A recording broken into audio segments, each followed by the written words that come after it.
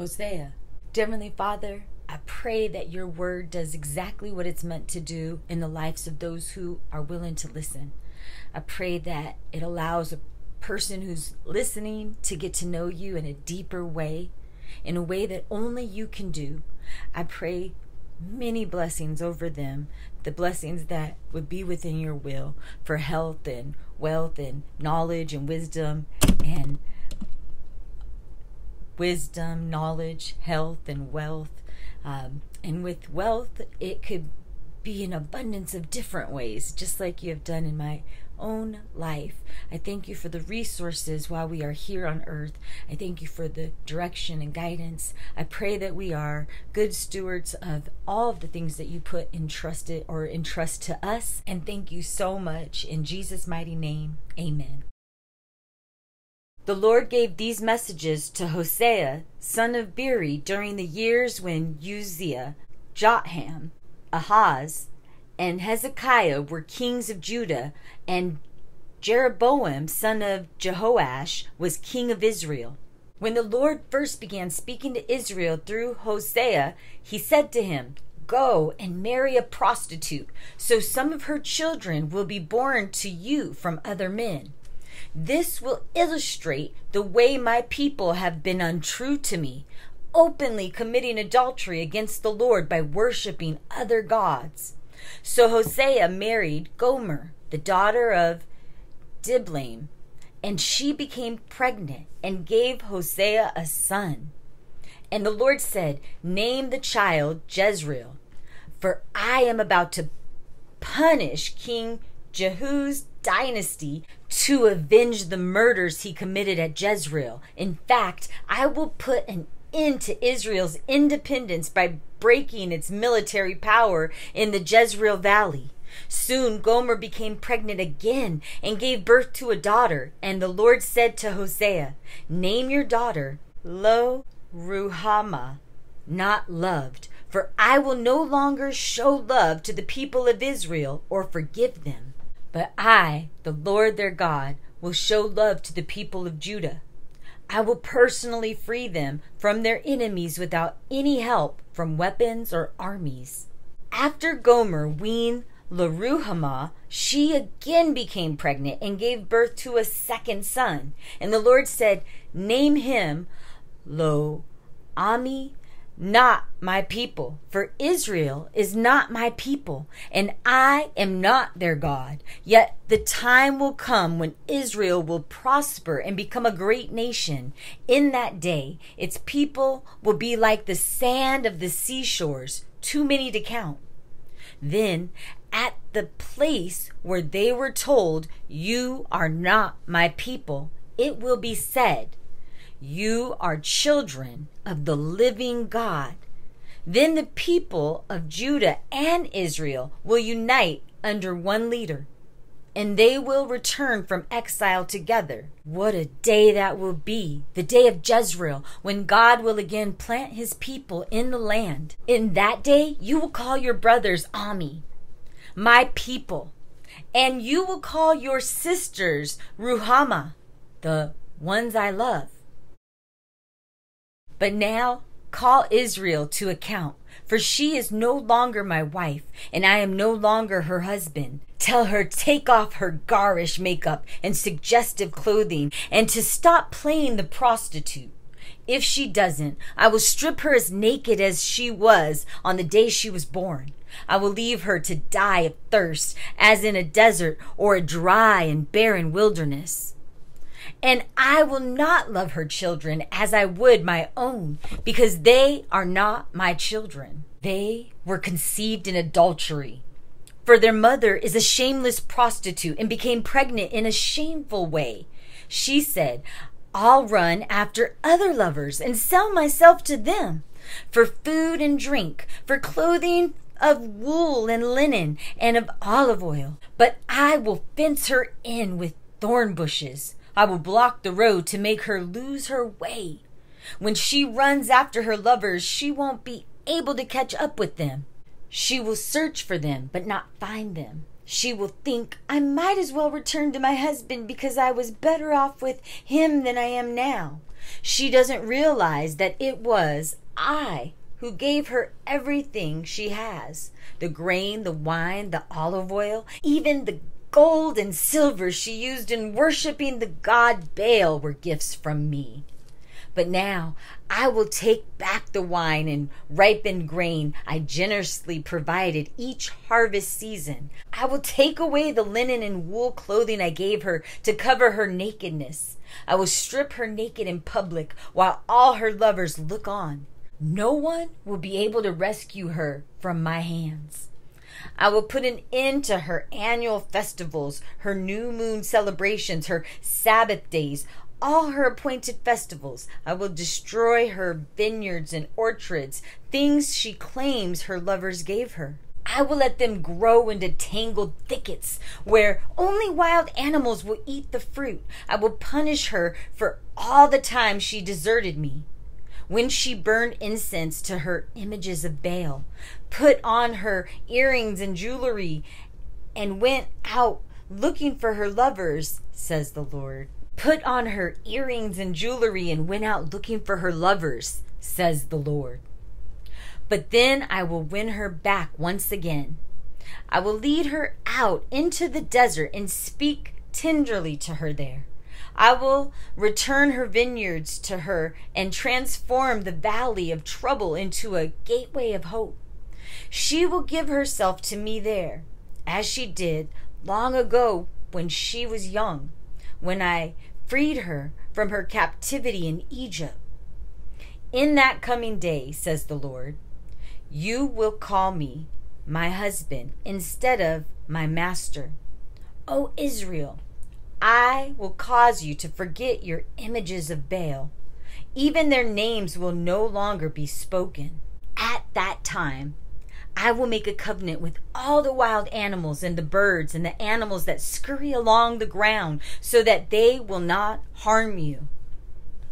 I will remove all weapons of war from the land, all swords and bows, so you can live unafraid in peace and safety.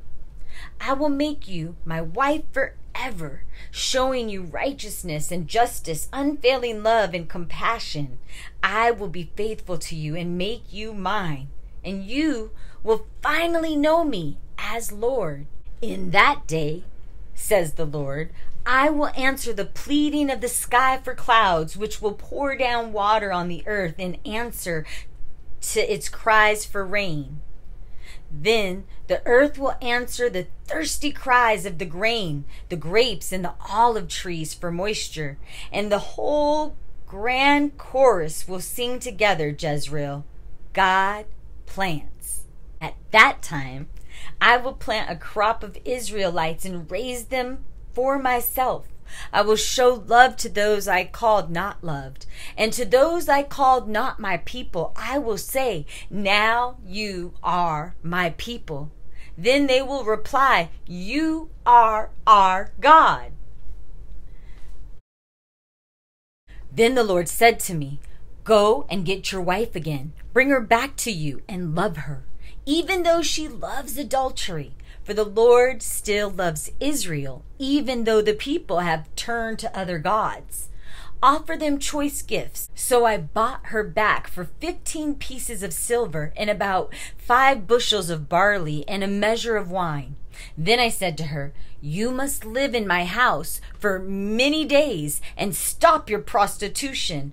During this time, you will not have sexual intercourse with anyone, not even me. This illustrates that Israel will be a long time without a king or prince and without sacrifices, temple, priest, or even idols. But afterward, the people will return to the Lord their God and to David's descendants, their king.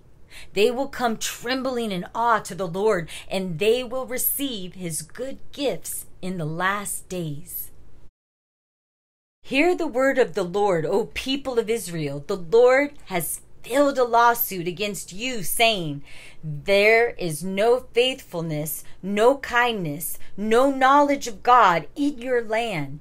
You curse and lie and kill and steal and commit adultery. There is violence everywhere, and with one murder after another. That is why your land is not producing. It is filled with sadness, and all living things are becoming sick and dying. Even the animals, birds, and fish have begun to disappear. Don't point your finger at someone else and try to pass the blame. Look, you priests, my complaint is with you. As a sentence for your crimes, you will stumble in broad daylight, just as you might at night. And so will your false prophets, and I will destroy your mother Israel. My people are being destroyed because they don't know me. It is all your fault, you priest, for you yourselves refuse to know me. Now I refuse to recognize you as my priest. Since you have forgotten the laws of your God, I will forget to bless your children. The more priests there are, the more they sin against me. They have exchanged the glory of God for their disgrace of idols. The priests get fed when the people sin and bring their sin offerings to them. So the priests are glad when the people sin. Like priests, like people, since the priests are wicked, the people are wicked too. So now I will punish both priests and people for all their wicked deeds. They will eat and still be hungry. Though they do a big business as prostitutes, they will have no children, for they have deserted the Lord to worship other gods. Alcohol and prostitution have robbed my people of their brains. Woo. Hosea 4:11. Alcohol and prostitution have robbed my people of their brains. They are asking a piece of wood to tell them what to do. They think a stick can tell them the future. Longing after idols has made them foolish. They have played the prostitute, serving other gods and deserting their God. They offer sacrifices to idols on the top of mountains. They go up into the hills to burn incense in the pleasant shade of oaks, poplars, and other trees. That is why your daughters turn to prostitution and your daughters-in-law commit adultery. Why should I punish them? For you men are doing the same thing, sinning with whores and shrine prostitutes. O foolish people, you will be destroyed, for you refuse to understand. Though Israel is a prostitute, may Judah avoid such guilt. O Judah, do not join with those who worship me insincerely at Gilgal and at Beth-aven. Their worship is mere pretense as they take oaths in the Lord's name. Israel is as stubborn as a heifer, so the Lord will put her out to pasture. She will stand alone and unprotected, like a helpless lamb in an open field. Leave her alone, because she is married to idolatry. The men of Israel finish up their drinking bouts, and off they go to find some prostitute. Their love for shame is greater than their love for honor. So a mighty wind will sweep them away. They will die in shame because they offer sacrifices to idols. Hear this, you priests and all of Israel's leaders. Listen, all you men of the royal family. These words of judgment are for you. You are doomed, for you have led the people into a snare by worshiping the idols of Mizpah and Tabor. You have dug the people into a snare by worshiping the idols of Mizpah and Tabor. You have dug a deep pit to trap them at Acacia, but never forget I will settle with all of you for what you have done. I know what you are like, O Israel. You have left me as a prostitute leaves her husband. You are utterly defiled. Your deeds won't let you return to your God. You are a prostitute through and through, and you cannot know the Lord. The arrogance of Israel testifies against her. She will stumble under her load of guilt, Judah too. Then at last, they will come with their flocks and herds to offer sacrifices to the Lord, but it will be too late. They will not find him because he has withdrawn from them, and they are now alone. For they have betrayed the honor of the Lord, bearing children that aren't his. Now their false religion will devour them along with their wealth. Blow the ram's horn in Gilboa. Sound the alarm in Ramah. Raise the battle cry in Bethaven.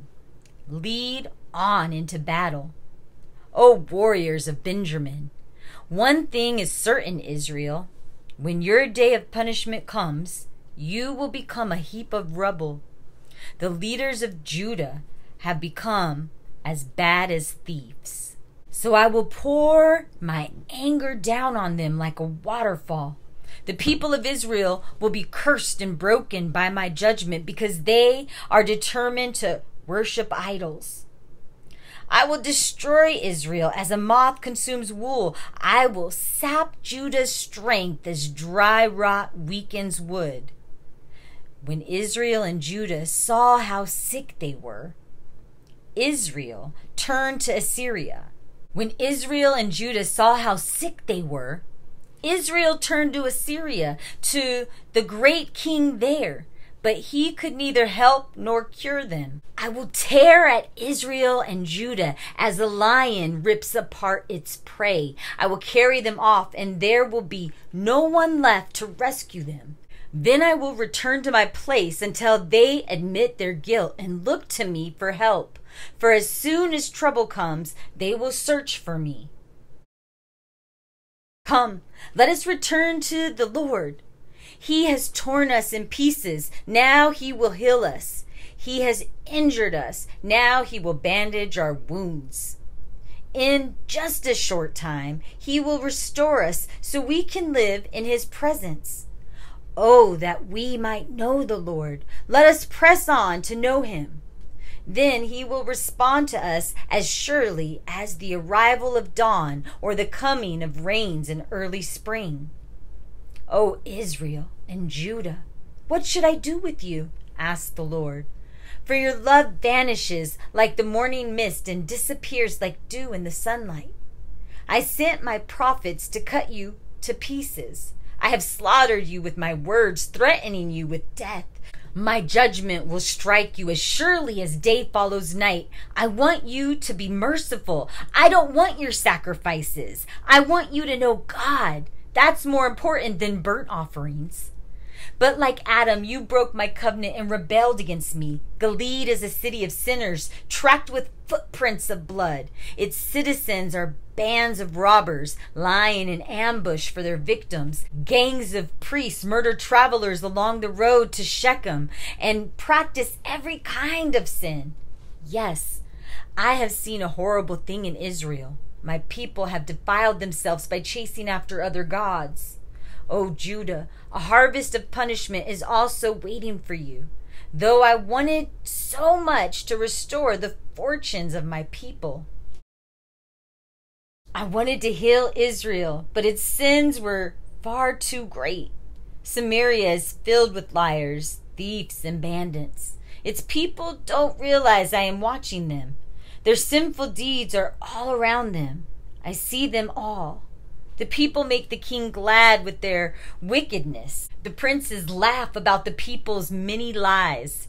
They are all adulterers, always aflame with lust. They are like an oven that is kept hot, even while the baker is still kneading the dough. Oh, royal holidays, the princes get drunk. The king makes a fool of himself and drinks with those who are making fun of him. Their hearts blaze like a furnace with intrigue. Their plot smolders through the night, and in the morning it flames forth like a raging fire. They kill their kings one after another, and no one cries out to me for help. My people of Israel mingle with godless foreigners, picking up their evil ways. Now they have become as worthless as a half-baked cake. Worshipping foreign gods has sapped their strength, but they don't even know it. Israel is like an old man with graying hair, unaware of how weak and old he has become. His arrogance testifies against him. Yet he doesn't return to the Lord his God or even try to find him. The people of Israel have become like silly, wiltless doves, first calling to Egypt, then flying to Assyria. But as they flew about, I will throw my net over them and bring them down like a bird from the sky. I will punish them for all their evil ways. How terrible it will be for my people who have deserted me. Let them die, for they have rebelled against me. I wanted to redeem them, but they have only spoken lies about me. They do not cry out to me with sincere hearts. Instead, they sit on their couches and wail. They cut themselves, begging foreign gods for crops and prosperity. I trained them and made them strong. Yet now they plot evil against me. They look everywhere except to heaven, to the Most High. They are like a crooked bow that always misses its target. Their leaders will be killed by their enemies because of their insolence towards me. Then the people of Egypt will laugh at them. Sound the alarm. The enemy descends like an eagle on the people of the Lord, for they have broken my covenant and revolted against my law. Now Israel pleads with me, help us, for you are our God. But it is too late. The people of Israel have rejected what is good, and now their enemies will chase after them. The people have appointed kings and princes, but not with my consent. By making idols for themselves, from their silver and gold, they have brought about their own destruction. O Samaria, I reject this calf, this idol you have made. My fury burns against you. How long will you be incapable of innocence? This calf you worship was crafted by your own hands. It is not God. Therefore, it must be smashed to bits. They have planted the wind and will harvest the whirlwind. The stalkers of wheat wither, producing no grain. And if there is any grain, foreigners will eat it. The people of Israel have been swallowed up. They lie among the nations like an old pot that no one wants. Like a wild donkey looking for a mate, they have gone up to Assyria. The people of Israel have sold themselves to many lovers. But though they have sold themselves to many lands, I will now gather them together. Then they will wither under the burden of the great king. Israel has built many altars to take away sin, but these very altars became places of sinning. Even though I gave them all my laws, they act as if those laws don't apply to them. The people of Israel love their rituals and sacrifices, but to me their sacrifices are all meaningless. I will call my people to account for their sins, and I will punish them. They will go back down to Egypt. Israel has built great palaces, and Judah has fortified its cities, but they have both forgotten their Maker. Therefore, I will send down fire on their palaces and burn their fortresses. O people of Israel, do not rejoice as others do, for you have been unfaithful to your God, hiring yourselves out like prostitutes, offering sacrifices to other gods on every threshing floor. So now your harvest will be too small to feed you. The grapes you gather will not quench your thirst. You may no longer stay here in the land of the Lord. You will be carried off to Egypt and Assyria, where you will live on food that is ceremonially unclean. There, far from home, you will not be allowed to pour out wine as a sacrifice to the Lord. None of the sacrifices you offer there will please him. Such sacrifices will be unclean, just as food touched by a person in mourning is unclean. All who present such sacrifices will be defiled. They may eat this food to feed themselves, but they may not offer it to the Lord. What then will you do on festival days? What will you do on days of feasting in the Lord's presence? Even if you escape destruction from Assyria, you will be conquered by Egypt. Memphis will bury you. Briars will take over your treasuries of silver. Brambles will fill your homes. The time of Israel's punishment has come. The day of payment is almost here. Soon Israel will know this all too well. The prophets are crazy, the people shout. The inspired men are mad. So they taunt, for the nation is burdened with sin and shows only hatred for those who love God.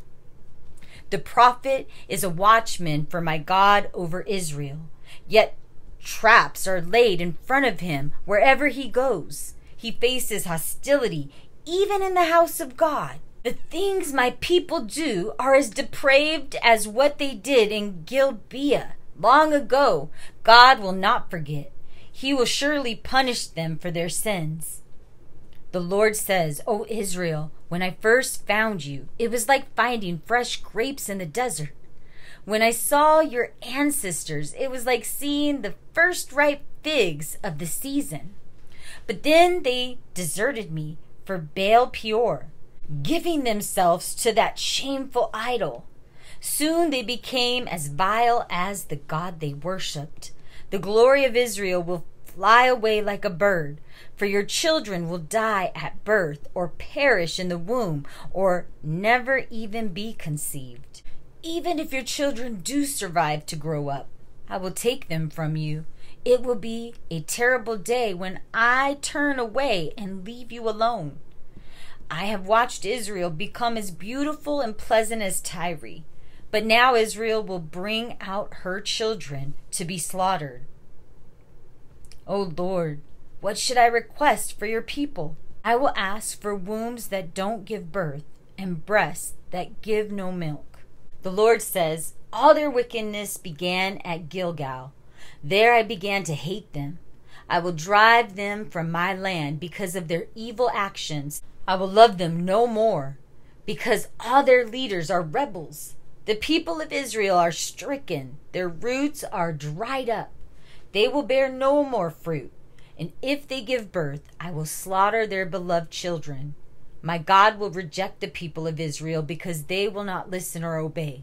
They will be wanderers, homeless among the nations. How prosperous Israel is, a lucrative vine loaded with fruit. But the more wealth the people got, the more they poured it on the altars of their foreign gods. The richer the harvest they brought in, the more beautiful the statues and idols they built. The hearts of the people are fickle. They are guilty and must be punished. The Lord will break down their foreign altars and smash their many idols.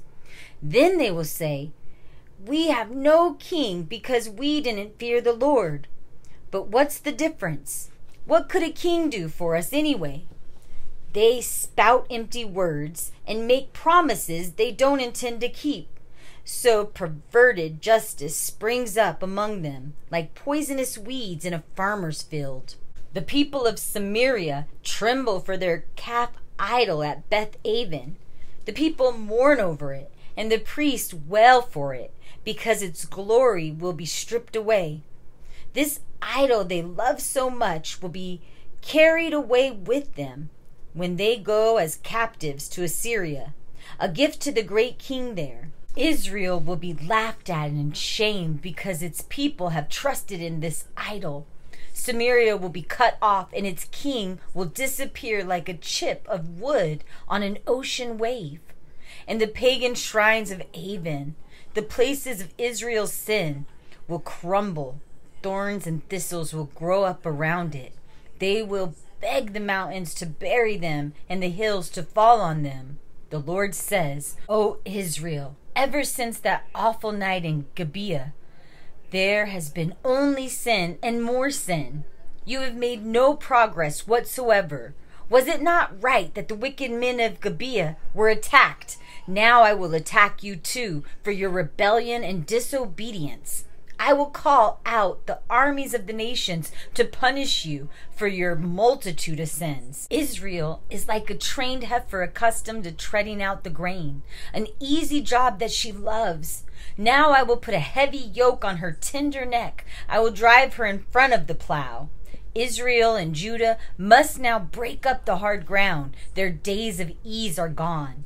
I said, plant the good seeds of righteousness, and you will harvest a crop of my love. Plow up the hard grounds of your hearts, for now is the time to seek the Lord, that he may come and shower righteousness upon you. But you have cultivated wickedness and raised a thriving crop of sins. You have eaten the fruit of lies, trusting in your military might, believing that great armies could make your nation safe. Now the terrors of war will rise among your people. All your fornications will fall, just as they did when Shalman destroyed Beth Arbel. Even mothers and children were dashed to death there. You will share that fate, Bethel, because of your great wickedness. When the day of judgment dawns, the king of Israel will be completely destroyed. When Israel was a child, I loved him as a son, and I called my son out of Egypt. But the more I called to him, the more he rebelled, offering sacrifices to the images of Baal and burning incense to idols. It was I who taught Israel how to walk, leading him along by the hand. But he doesn't even know or even care that it was I who took care of him. I led Israel along with my ropes of kindness and love. I lifted the yoke from his neck, and I myself stooped to feed him.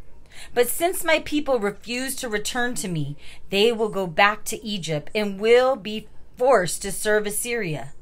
War will swirl through their cities. Their enemies will crash through their gates and destroy them, trapping them in their own evil plans.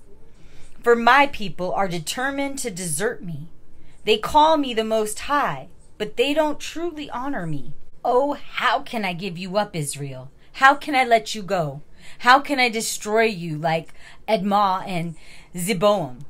My heart is torn within me, and my compassion overflows. No, I will not punish you as much as my burning anger tells me to. I will not completely destroy Israel, for I am God and not a mere mortal. I am the Holy One living among you, and I will not come to destroy. For someday the people will follow the Lord. I will roar like a lion, and my people will return trembling from the west. Like a flock of birds, they will come from Egypt, flying like doves. They will return from Assyria, and I will bring them home again, says the Lord. Israel surrounds me with lies and deceit, but Judah still walks with God and is faithful to the Holy One. The people of Israel feed on the wind. They chase after the east wind all day long. They multiply lies and violence. They make alliances with Assyria and cut deals with the Egyptians. Now the Lord is bringing a lawsuit against Judah. He is about to punish Jacob for all his deceitful ways. Before Jacob was born, he struggled with his brother. When he became a man, he even fought with God. Yes, he wrestled with the angel and won. He wept and pleaded for a blessing from him. There at Bethel, he met God face to face, and God spoke to him. The Lord God Almighty, the Lord is his name. So now come back to your God. Act on the principles of love and justice, and always live in confident dependence on your God. But no, the people are like crafty mechanics selling from dishonest scales. They love to cheat. Israel boasts, I am rich and I have gotten it all by myself. No one can say I got it by cheating. My record is spotless. I am the Lord your God, who rescued you from your slavery in Egypt, and I will make you live in tents again, as you do each year when you celebrate the festivals of shelters. I sent my prophet to warn you with many visions and parables, but Gilead is filled with sinners who worship idols. And in Gilgal too, they sacrifice bulls. Their altars are lined up like the heaps of stone along the edges of a plowed field.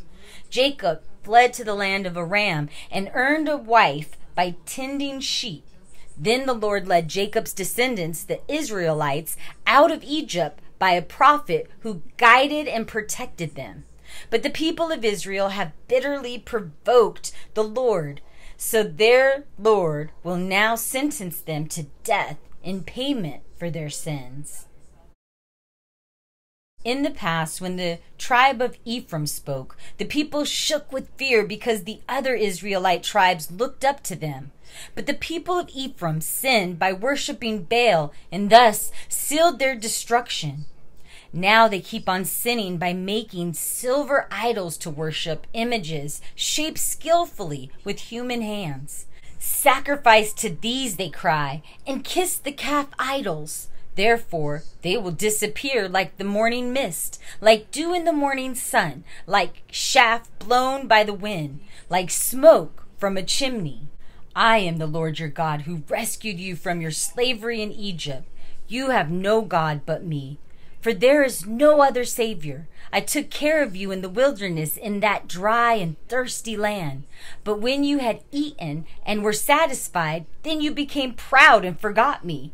So now I will attack you like a lion, or like a leopard that lurks along the road. I will rip you to pieces like a bear whose cubs have been taken away. I will tear you apart and devour you like a hungry lion. You are about to be destroyed, O Israel, though I am your helper. Where now is your king? Why don't you call on him for help? Where are all the leaders of the land? You asked for them. Now let them save you.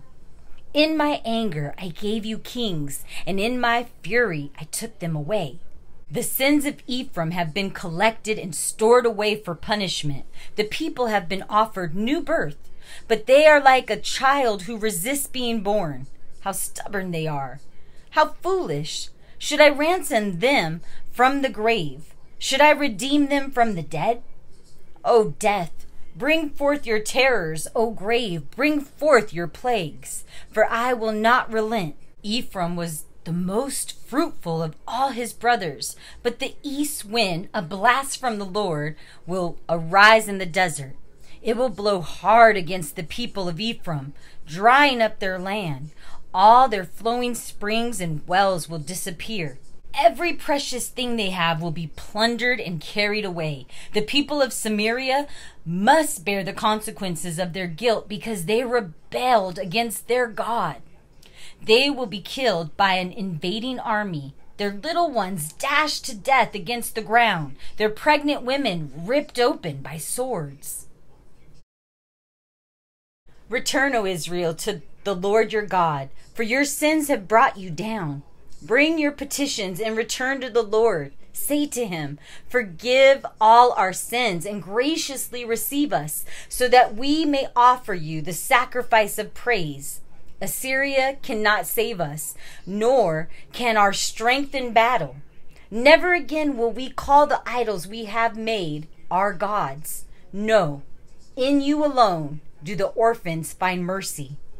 The Lord says, then I will heal you of your idolatry and faithlessness, and my love will know no bounds, for my anger will be gone forever. I will be to Israel like a refreshing dew from heaven. It will blossom like the lily. It will send roots deep into the soil like the cedars in Lebanon. Its branches will spread out like those of beautiful olive trees, as fragrant as the cedar forest of Lebanon. My people will return again to the safety of their land. They will flourish like grain and blossom like grapevines.